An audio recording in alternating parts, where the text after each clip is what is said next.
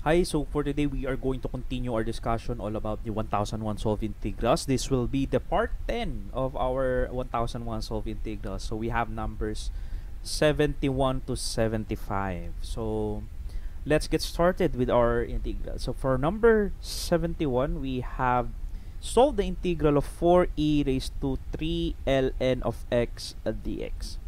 So the very first thing that we're going to do here with this integral is that we need to observe that the inside integral has an exponential function and a natural logarithm function. So we can simplify furthermore whenever we have an exponential function and a natural logarithm function. So first we have integral of 4e raised to 3 ln of x. So what are we going to do is that actually by properties of natural logarithm we can rewrite this as 3 ln x. We can rewrite this as x cubed, ln of x cubed. So whatever the constant value here, we can make it as the exponent of whatever is inside the ln, which is in this case x. So we have now ln x cubed dx. In differential equation, whenever we see e raised to ln, let's say of x, this is cancelled and the answer is simplified as simply x. But I'm going to show you how.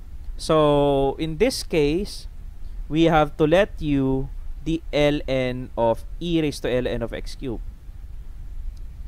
We're not going to use substitution here, but I'm just going to prove you the proof that e raised to ln of x cubed is simply equal to x cubed. Okay, so if we let you e raised to ln of x cubed, we try to ln both sides. Ln both sides, whatever you do on the left, you will also do on the right. Ln of e raised to ln of x cubed. Okay, so this is what happens. Okay, and by properties of ln and e, if whenever we see ln multiplied by ln of the exponential, that is simply equal to 1. So what happens is that we have ln of u, then ln of e equals 1. Okay, and whatever is the exponent of the e, that becomes the term. So that would be equal to ln of x cubed. So that if we are going to carefully look at this, ln is u equals simply x cubed. So we can now rewrite that this is simply the integral of 4 e raised to ln x cubed, as I have said, is simply equal to x cubed. So this would be 4 integral of 4 x cubed dx. So that's how we can simplify this. So how do we solve this? This is very simple. So we have 4 integral of x cubed dx. That's power rule. So we have x raised to 4 all over 4 plus c. 4's will cancel. So we have x raised to 4 plus c as our answer for the problem 71. How about first problem 72? So we have the integral of ln e. So you may have an idea already. So we have to cancel ln of e, that's equal to 1. Whenever we see this, that would be whatever is the exponent of the e. That would be the answer. That would be the simplification. So we have integral of 2x dx. Okay? So that is very simple. Okay, again, in order for us to solve this, as I have said, okay, a while ago, that's in ln e raised to 2x, by properties of natural logarithm, we can have it here. Okay, so we have 2x ln of e, and ln of e equals 1. Okay, so that we have 2x dx. The same process that we did here. Okay, the same process that we did here. We have ln of u And then we have ln of e ln of x cubed. So by properties of natural logarithm, I can rewrite the right side of the equation. This is the exponent. So I can have it here. Ln of x cubed multiplied by ln of e. It so happened that ln of e equals 1. So we now have ln of u and then ln of x cubed. So it cancels. Therefore, u equals x cubed. Okay? So that is why we did that. So the same process that we did here by properties of natural logarithm. So we have 2 integral of x dx. That's very simple. We have 2x squared all over 2 plus c. Cancel. We have x squared plus c.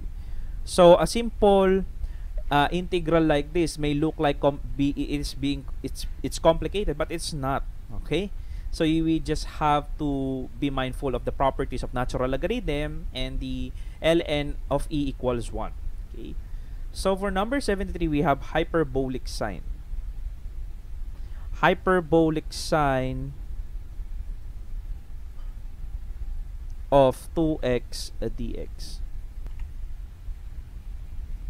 Okay, there are two ways to solve this. First, use substitution, and another one is using the Euler's formula. So we know that by definition of the hyperbolic sign of x, that is e raised to x minus e raised to negative x all over 2. So we're going to substitute it. But since the angle here is x, it means also that the hyperbolic sign of 2x would be e raised to 2x minus e raised to negative 2x all over 2. So we're going to substitute it. So we have e raised to 2x minus e raised to negative 2x all over 2 and then dx. So by properties of integral, we can isolate this 2. Okay, so we can factor out the outside of the integral, 1/2. Then we have this, same as this. The only difference is that they have what? Different signs in the exponent. This is a positive 2x and this is a negative 2x. So we can now solve. Okay, so using u substitution, okay, this is 2x, this is negative 2x. So we are going to let u as 2x du equals 2 dx, but we only have dx here, so du all over 2 equals dx. How about here? We're going to let u negative 2x, du is negative 2 dx, but I also have dx here, so this negative du all over 2 equals dx. So we can now use u substitution. We have e raised to u. Our dx here is du all over 2 minus 1/2. We have e raised to u. Our dx here is negative du all over 2. Factor out 1/2. This becomes 1/4. This also becomes 1/4 because of the 1/2 here. 1/2 times 1/2 is 1/4. E raised to, of course, I can also factor out the negative. So negative times negative would be positive here. D. So integrate. So we have 1/4 e raised to u plus 1/4 e raised to u. So we cannot simplify this because the u's here are different. This is 2x and this is negative. This is 2x, this is negative 2x. So we bring back the original variable, 1/4 e2x plus 1/4 e raised to negative 2x plus c. Okay? So if I'm going to factor out 1/2,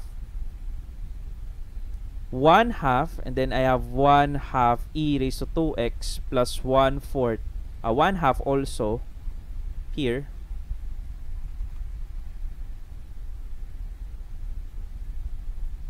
One-half e raised to negative 2x plus c. So that would be, I can also rewrite this as simply e raised to 2x plus e raised to negative 2x all over 2. Okay, because they have the same denominator 2. Okay, so e raised to 2x plus e raised to negative 2x all over 2 corresponds to the hyperbolic cosine of 2x by Euler's formula.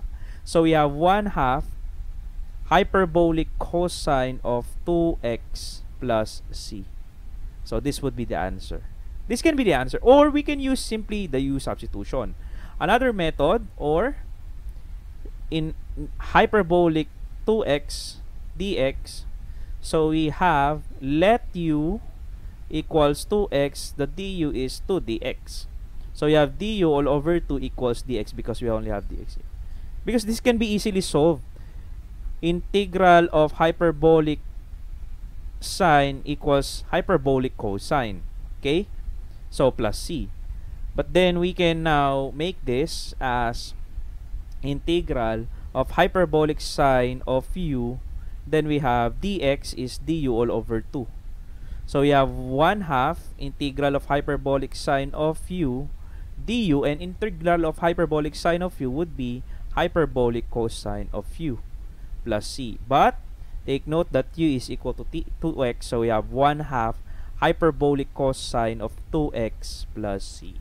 So the same answer, okay, whether we use the Euler's formula or the simple u substitution. Okay, so it happened that we are in the discussion of the natural logarithm and the exponential, so I've shown you the other way on how you are going to solve this. For number 74,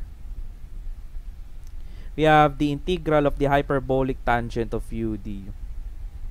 Okay, so what are we going to do is we have an identity, the hyperbolic tangent equals hyperbolic sine of u all over hyperbolic cosine of u. So just as like in the trigonometric function, it has identity also. So we can rewrite this as hyperbolic sine of u all over hyperbolic cosine of u, and then we have du.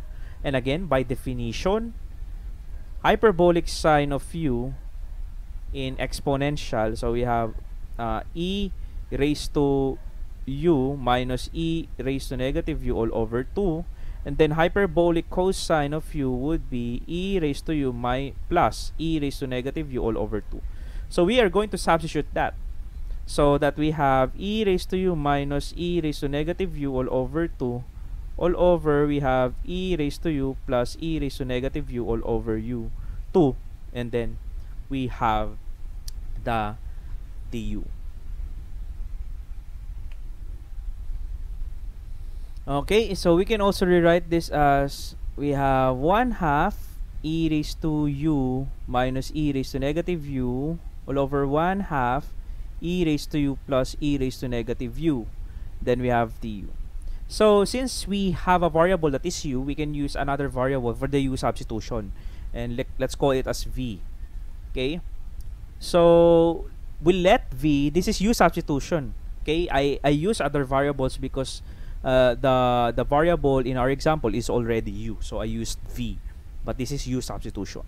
So if we let v equals 1/2 e raised to u plus e raised to negative u, if we get the derivative of that, so we have dv. Okay, of course we have 1/2 eu minus 1/2 e raised to negative u du. Of course, if we are going to distribute, okay, and if we are going to factor it again, we have 1/2 eu minus 1/2 raised to negative, of which in the numerator present is 1/2 e raised to u minus e raised to negative u du.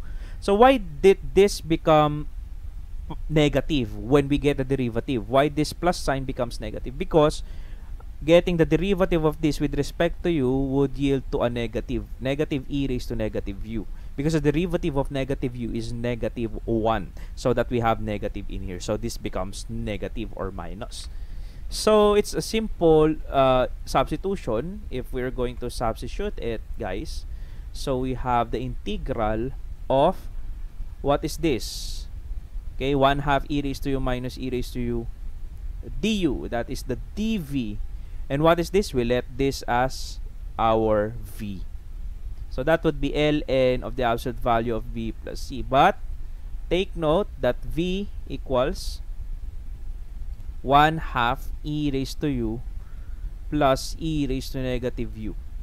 So we have the ln of the 1/2 e raised to u plus e raised to negative u plus c. We are not yet done. We can rewrite this as we have e raised to u plus e raised to negative u all over 2. And again, e raised to u plus e raised to negative u all over 2, it's actually hyperbolic cosine. So we have ln of the hyperbolic cosine of u plus c. So this will be our answer for this given problem. I think it does not have any absolute value, I think. Okay, in terms of hyperbolic, in terms of the ln in hyperbolic, but I'll just keep it as it is. Okay. So number 75, we have sine 3 theta.